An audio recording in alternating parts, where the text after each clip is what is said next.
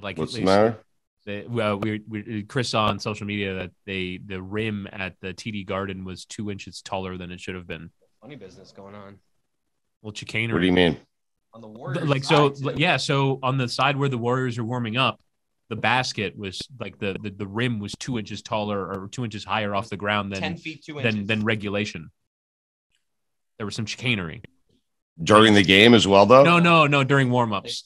So like if the Warriors, so they were shooting. They were warming up on a basket that was 10 feet 2 inches, and then played on a basket that was 10 feet. Right? Imagine being that good that you noticed 2 inches. Would you notice 2 inches? Not on a basketball hoop. Hey yo. I think Smetty just witnessed 2 inches. Oh goodness me! God, goodness me! That's a good joke. My God! Thank you. If I'm lucky on a good day. Too much. Sorry. I believe in cynical parlance, they say supercharge that. We can start with the 2 inches. Okay. Are you guys accusing the Celtics of cheating? Is that what you're doing? I mean, there was certainly some chicanery. I thought Steve Kerr had a really funny line after the game. He goes, "Thankfully, the game started at midnight, so we had plenty of time to fix the problem."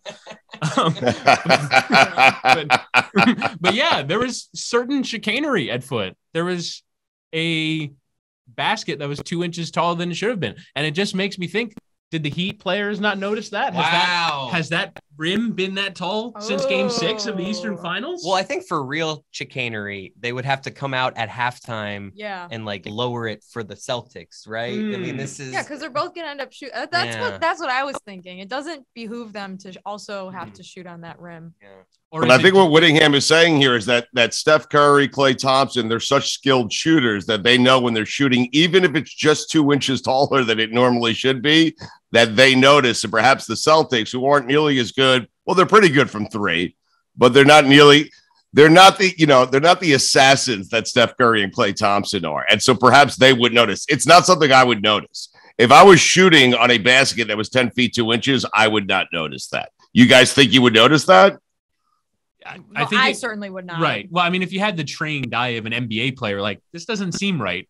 I maybe, but no, I think like me now, no, I would never notice that. Like, that would be like if in soccer, like if Messi was like, that goal is 3 inches too wide. Like, that'd be ridiculous. Right. Like they, and like the referees always go out and like measure them. They're really? Like, they go out and be like, all right, that's all right. That's all right.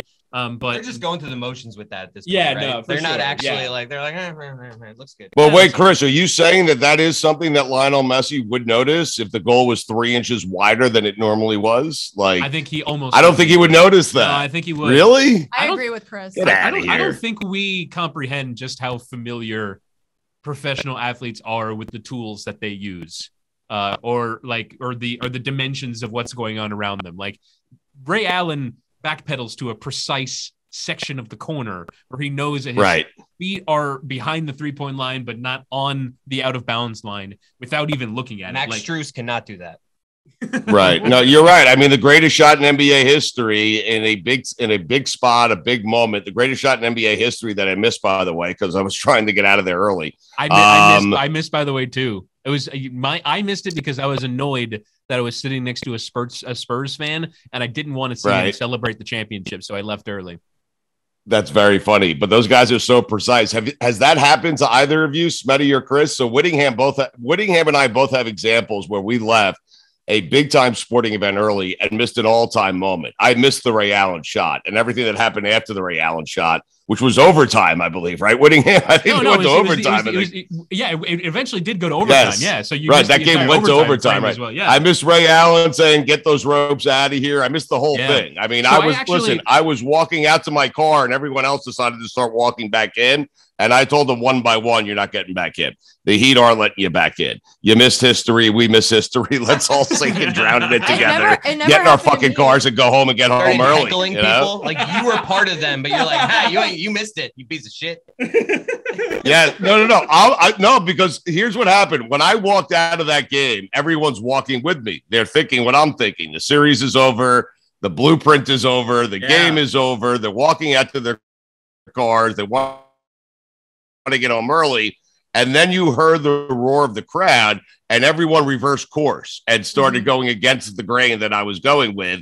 And one by one, I told them, hey, you ain't getting back in. Hey, you ain't getting back. I was like mocking them for doing the exact same thing they did. I said, we missed it. You ain't getting back in. And they all tried to get back in and never got back in. I was home early. Happened to me, Stugotz, but my grandpa did leave the Steelers game early where the Immaculate Reception occurred. He saw it from the concourse. Wow. Yeah. Wow. What did have happened? I know we don't like to go down this thing. I believe in this type of shit. I'm very superstitious. You believe in the butterfly effect? I just think, yes, I do. I think that if one person happened to not be at that arena that night, it just turned I know like everyone's looking at me like I just believe in that shit. I think that's an interesting superstition to have. Yeah, well, so do I. But Chris, you're making me feel better about what it is I did, and Whittingham for that matter. You're saying if we stayed glued to our seats, Ray Allen doesn't hit the shot. So I helped the Heat win that game. There's no way I can prove. There's no way I can prove the opposite of it. Yeah. Like that's the thing. Like you always have that on your side. It's because of you, Stugotz, that Ray Allen did that. Wait. Well, you're welcome. Smetty, does your grandfather have any sort of regret? Like that's a pretty big moment to miss in sports history.